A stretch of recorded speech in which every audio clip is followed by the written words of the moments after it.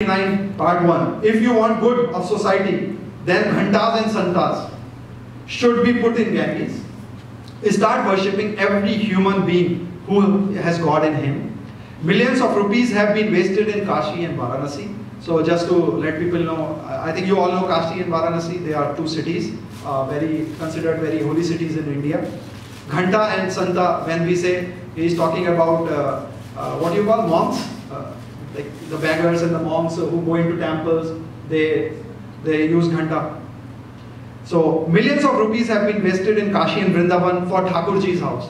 Now when he is saying Thakurji, I think there is a god, and to god we call Thakurji in temples in India. Sometimes Thakurji doors are open and sometimes closed. Sometimes Thakurji changes clothes and sometimes take bath. Sometimes he takes food, sometimes Thakurji is involved in shrar and having delicious food. On the other hand, people in extreme poverty are hungry and dying. So this seems to be real Vivekananda who is coming out. As I said in the beginning, I found my guru or my teacher propagating some thoughts which people wanted to hear. On the other side, when you ask him, he is totally opposite of what he has told. So 30 years I was confused. If you ask me very frankly, people used to ask me like, who is your role model? I used to say Vivekananda. One day, one person asked me what he taught, what about God? I couldn't answer because I was confused. Like when you read Swamy Vivekananda, suddenly it fires you up. Your blood starts boiling, you feel like you should invade some country or do something. But on the other side, when you analytically look into the teachings, you cannot reply. And you cannot reply to anyone because you love him. Right? When you respect a person, when you like a person, when you admire a person, you don't want to go against that particular personality, even if he has some wrong in him, right? That's what I was doing. But soon when I came in contact with Rishi Dayananda, Light of Truth, I took a decision that, man, you need to bring all this up front. Worship only one true God, who can be realized and break all idols which never take birth or nor have previous birth. They do not die. Let's break them and live together with one God. What else one can say? Letter part 2, page 200.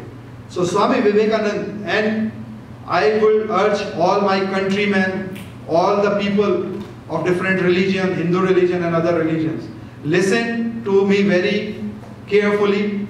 What I am presenting, there is a big strategy to suppress the thought of proper Hinduism in the society by bringing wrong teachings in front of people and avoiding the right teachings from the people.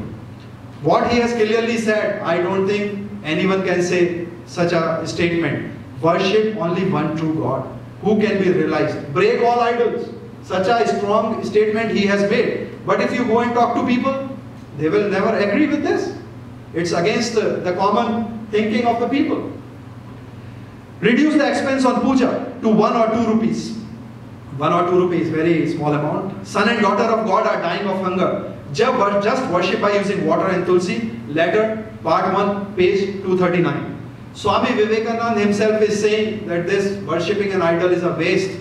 It is done by underdeveloped mind or people who cannot even think properly. So they worship these idols. God is one. God is everywhere. Now so far what we have seen, Swamy Vivekananda from idol worship point of view, slide his thinking. Now let's see whether he was a social reformer or not. Again, everything from his book, his word, what he has written. He criticizes that our reformers don't want to find where the scar is, but they want widows to get remarried to protect nation. Letter, part 2, page 12. So Swamy Vivekananda was not against child marriage. In other way, he was trying to support child marriage. I do not bother about child marriage. He said, I do not bother about child marriage, widow remarriage, etc. I admit that child marriage makes the nation physically as well as morally strong. So we all should have got married at the age of 2 years. Otherwise we cannot be morally strong. So I don't know, my mother is sitting here, she will agree with that. She should have got me married at the age of 2 years. So I don't know who the lucky girl will be.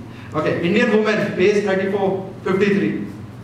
He says, we should not think and discuss a lot about child marriage and widow marriage. Bharati Nari, page 34. So he doesn't want to discuss even about the child marriage. So one of social evil, he doesn't want to discuss about them. He even supports child marriage in Bharatiya Nari, page 53. He says that by child marriage, Jati becomes more pious and well cultured, or will have good sanskar. So it looks like we are not well cultured also. According to his views, we don't have good sanskar because my mother didn't marry me at the age of 2 years. Bharatiya Nari on page 52, he says, marriage makes us weak and our education teaches us that marriage is for weak. The Hindus can really promote their culture by grasping the basic ideal which developed the institution of child marriage.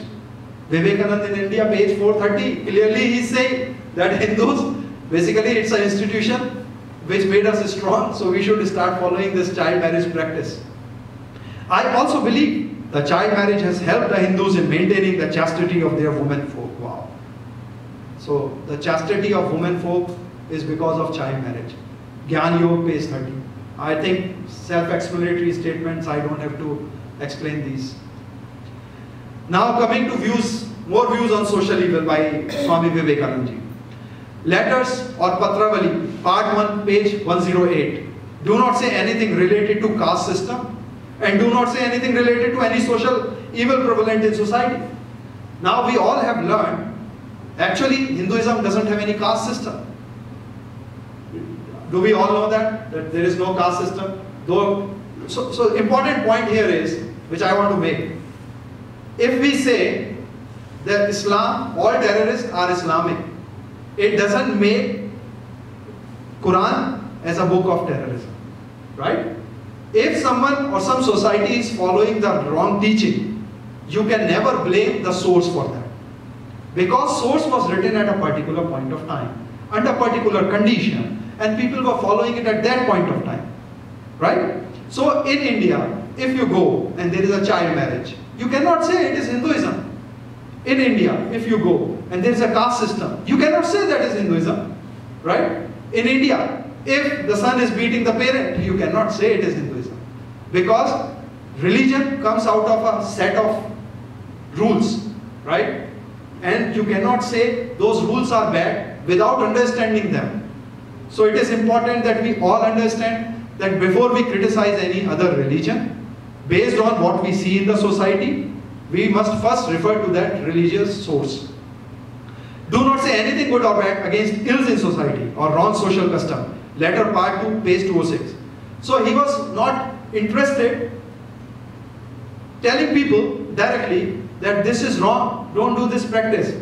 On the other side, you might have seen Rishi Dayananda or the Arya Samaj. Though they are very less nowadays, but till the last person of Arya Samaj is standing, he will keep on fighting. That is called the true bravery, that you fight when you are alone also. But he was not ready to go among the people or into the public and criticize the particular practice, because he was more worried about his own image, Ramakrishna mission. Bharat mein Vivekananda, page 131, do not say anything wrong against the wrongs and evil prevalent in society. As in past they must have done some good to society. Now can anyone even think that caste system has done good to Indian society? Can anyone even think child marriage has done good to Indian society? I don't know how this statement even was made by such a brilliant guy. Vivekananda in India, page 125 says that in last 100 years, whatever social reforms have taken place in India by reformers, they have failed and no good is done. Which means the point at which he is saying this thing, according to him, Maharishi Dayananda Saraswati or all the social reformers before him, they are failure. They are not able to do anything. So it looks like, if you see till this slide, there is a complete methodology or there is a complete strategy which is being implemented. That from this point of time, everything will be new. Before this, it's a complete failure. Now let's start very couple of good slides. You might laugh also. Quest to find God. Devendranath Tagore was a leader of Brahmo Samaj. Young Narendranath, with his question in his mind, went to meet Tagore. There he asked him, without much ado, "Sir, have you seen God?" This is the first time he asked, "Have you seen God?" Tagore replied, partially ignored this question and told, "My boy, you have eyes of a yogi. You should practice meditation." Narendranath was disappointed. He did not go there and to get praise for his eyes. Now, think from analytical point. I go to a person. Suppose I come to you and I say, where is God? And you are a yogi or you are a great scholar. You suddenly see, oh, this guy has a potential of a yogi. Go and meditate, right? That's the right guidance. So he felt, no, I don't need a praise. This guy couldn't answer my question. Who was able to answer his question? Let's see that. In early 1882, Narendra Nath. So, who is Narendra Nath? Who's that? Swamy. Yes. So, sorry. Narendra Nath is basically Swamy Vivekananda. In early 1882, Narendra Nath went to meet Ramakrishna at Dakshineshwar. There too, without much ado, he directly asked Ramakrishna Paramhans, Sir, have you seen God? Ramakrishna smiled calmly and then promptly replied without any hesitation. So now see the difference. Yes, I have seen God. I see Him as I see you here, only more clearly. God can be seen. One can talk to Him. But who cares for God? People shed torrents of tears for their wives, children, wealth and property, but who weeps for the vision of God? If one cries sincerely for God, one can surely see Him. And suddenly he gets, oh, this is the answer which I want. This guy knows God. So what I am saying by these two presentations or two slides, a guy replied in a yogic way that you have a vision of a yogi. You should meditate. He says this is crap. But the person who replied in this way, where it doesn't make sense, he said it's a God. Swamy Nikhilananda wrote in his book. Now there is another Swamy Nikhilananda. He has done a lot of studies of Swamy Vivekananda. And he has written in book, Narendra was astounded for the first time he was face to face with a man who asserted that he had seen God. For the first time, in fact, he was hearing that God could be seen. I don't know, like, any one of you feel like you will get motivated by the answer of Ramakrishna? That you will believe that he is... go ahead, please. I'll be motivated. That's good. At least one person. He could feel that Ramakrishna's words were uttered from the depth of an inner experience. They could not be doubted. This was the first time Narendra Nath met someone who could declare so easily that he had seen God. It was a new experience for Narendra Nath. So, there are people who might get motivated. There might be people who will feel that no, there is a great sage. He has said that you have something yogic in you. Go and do meditation and realize it yourself. So, just to give you an idea, what Tagore said is said by all the great teachers before him. Buddha, if you go and meet Buddha, and if Buddha finds you that you have some potential, he will say go and meditate. All the teachings of Buddha is like that. Osho, all his teachings are based on that one sentence. You go and meditate. Even whole yogic philosophy of India is based on meditation, and I think we all practice during different times meditation, whichever acharya come here. They don't give this kind of answer. They simply ask you that you have the potential, start meditating. And then they take you to that path. Gautam Sen wrote, The Mind of Swamy Vivekananda. Ramakrishna sensed in Narendra the relentless stirring of an earnest soul and decided to open the doors of his spirituality to the noble youngster. This was the beginning of relationship between Ramakrishna and Swamy Vivekananda. So let's start the relationship between Swamy Ramakrishna Paramhans and Swamy Vivekananda.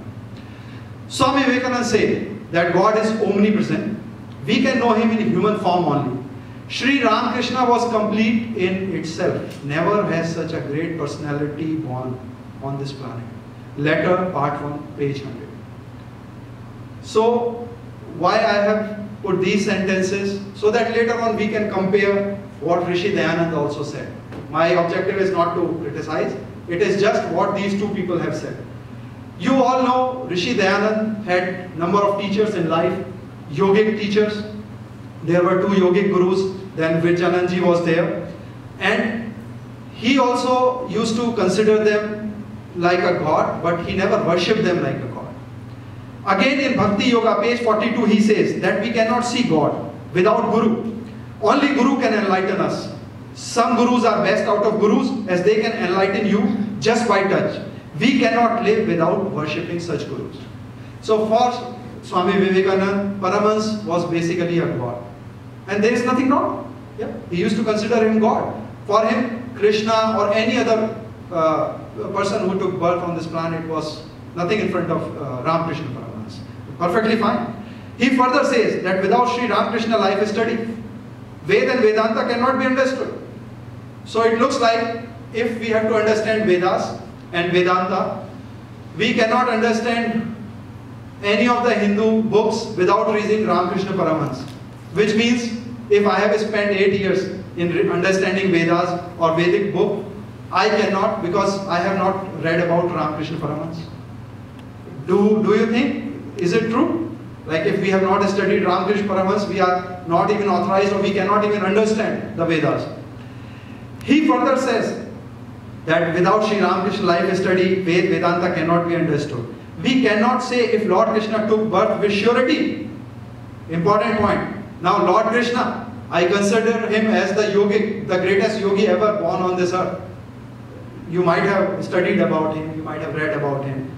And he is saying, we cannot say that Lord Krishna took birth with surety or Buddha and Chaitanya are of reincarnation. But Sri Ramakrishna is recent and most advanced and complete in himself. Letter part 2, page 54.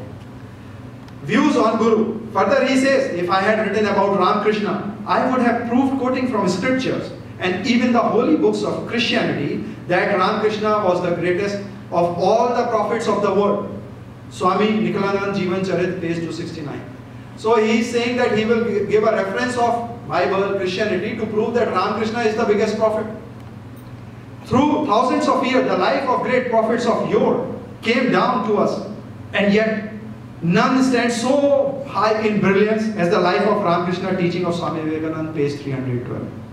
No need to discuss religion with anyone. Letter part 1, page 218. So, if to be a social reformer, how can you be a social reformer if you don't discuss and teach people, right? Here he is saying, no need to discuss religion with anyone. Letters part 1, page 218. I hate debate and discussion on religious. Letter page 222. He says that when Ramakrishna came on this earth, Satyuga started. Patravali, part 2, page 109. So this is very strange, like Satyuga has started recently. So I don't know, I cannot comment on this. He further says that Ved or Vedant and whatever all incarnations have done in past, Sri Ramakrishna perfected all that in his one life. Letters part 2, page 116. So it looks like Ramakrishna Paramahansa he was a god born. He further claimed that no one can understand Ved and Vedanta until one understands life of Ramakrishna, letter part 2, page 120.